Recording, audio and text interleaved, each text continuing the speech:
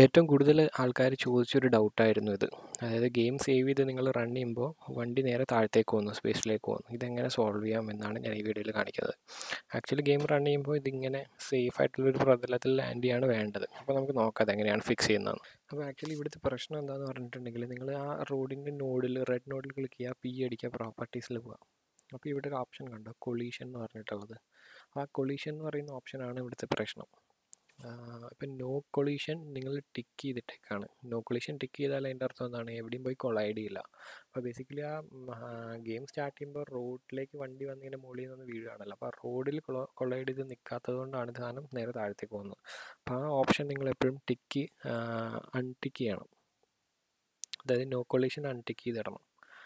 അപ്പോൾ അത് ശരിയായിക്കോളും. എന്നിട്ട് ജസ്റ്റ് മാപ്പ് റീസേവ് ചെയ്താൽ മതി.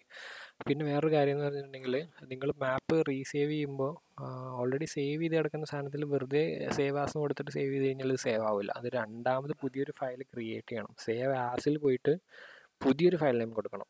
പഴയ ഫയൽ നെയിമിൽ ഇത് വർക്കാവില്ല. പുതിയൊരു ഫയൽ നെയിം കൊടുത്ത് സേവ് ചെയ്ത് രണ്ടാമത് റൺ ചെയ്യണം. അതേപോലെ തന്നെ നിങ്ങൾ എന്ത് മോഡിഫിക്കേഷൻ ചെയ്യുമ്പോഴും ഈ സെയിം സാധനം ഇങ്ങനെ തന്നെ റിപ്പീറ്റ് ചെയ്യണം. പുതിയൊരു ഫയൽ നെയിം ക്രിയേറ്റ് ചെയ്താൽ മാത്രമാണ് ഇത് വർക്ക് ചെയ്യുള്ളൂ. പഴയ ഇതിൽ ചുമ്മാ സേവ് കൊടുത്തിട്ടുണ്ടെങ്കിൽ ആവില്ല. ഓരോ തവണയും നിങ്ങൾ എക്സ്ട്രാക്ട് ചെയ്ത് മാപ്പിലിട്ട് ചെയ്യണം. Okay, thank you.